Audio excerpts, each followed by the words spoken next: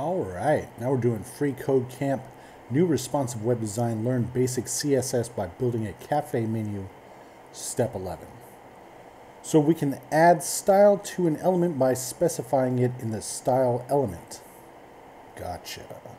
And setting a property for it like this.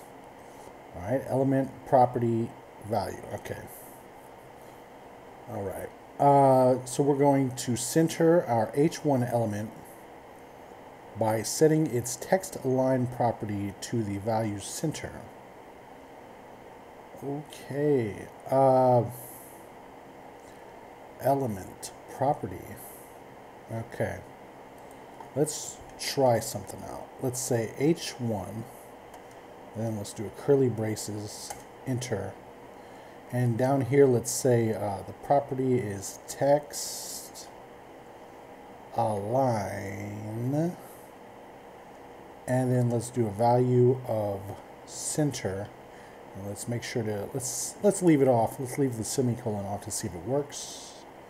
It does, so we don't even need the semicolon. Gotcha. All right. And submit it. And now we're on step 12, and we'll see you next time.